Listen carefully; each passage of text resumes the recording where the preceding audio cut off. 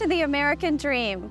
I'm your host, Emily McClintock, and today we're in beautiful Saugatuck, Michigan, just 2 hours from downtown Chicago, which makes this a perfect weekend getaway.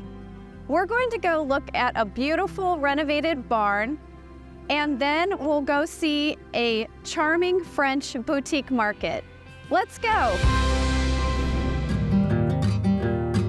Hi, Christine. How are you? Great.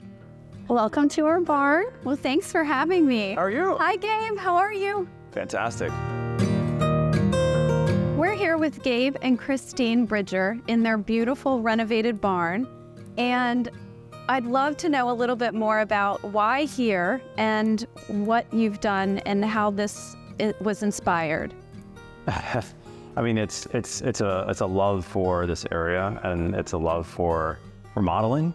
And this was the biggest task, the biggest project we could have ever even imagined, really, because this was just a barn. Yeah, just a rustic old barn that you took from scratch and made this place. That's right. So can you tell us a little bit more about the structure of this barn and how you went about the renovation? What was important to you?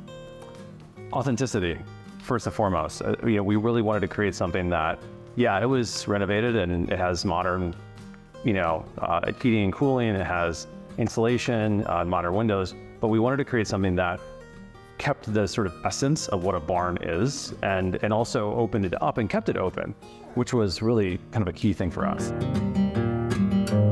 Tell us a little bit more about other projects you've done in this area. Sure. So besides the barn that we just took a small tour through, we worked on a handful of other cottages and farmhouses. And another thing that maybe you'll see when you guys take a tour through the rest of the town, you'll drive by Isabel's Market and Eatery, which was a very scary space that we transformed into a gourmet market and eatery. If you go down a little bit further into the town of Saugatuck, you'll see that we renovated Coast, which is a really special dining experience. It actually was recognized by the James Beard Foundation, and we have a community that's actually a Scandinavian-inspired way of living that is not developed yet, but it's in the works. So we were lucky to be a part of the design and the concepting. Thank you so much for having me to your beautiful barn. I really enjoyed it.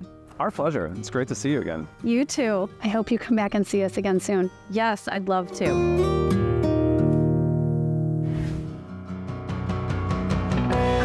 Hi, Terry. How are you? Nice to see you. You too. Thanks for coming.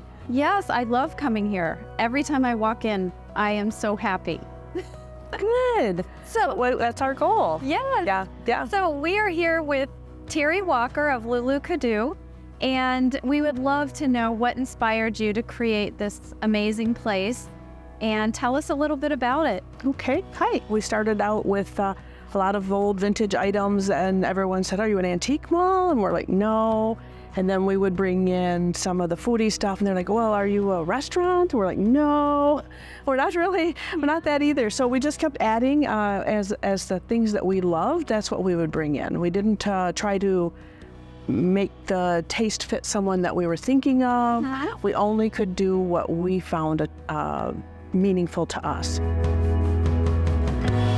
This is our kitchen, where Chef is teaching a class today on souffle making, and he's going to do cheese souffles. Okay. So that's what he's been setting up for and starting to do now. Well, Terry, thank you so much for having us, and I am so looking forward to coming back and seeing what's happening here in the future and seeing what is going on next year. Thank you. It's been fun spending time here in Saugatuck. I'm your host, Emily McClintock, and this is the American Dream.